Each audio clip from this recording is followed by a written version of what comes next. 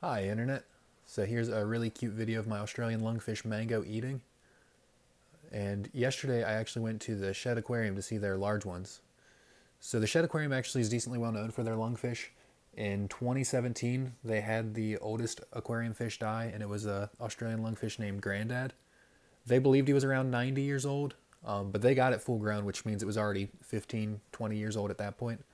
They Now that it died, they actually sent it to Australia for researchers to find the exact age, and it was 109 years old. So all these big guys here, they're probably 80 plus years old. You can see they're all around 3 foot. It's possible for the species to get 4 foot, even 5 foot in the wild, but 3 foot's much more common. Yeah, I can't wait for mango to start growing like this.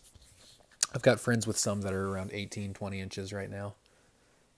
They've had theirs a couple years more than me. Amazing species, though. You can really see just how much of an amphibian they look.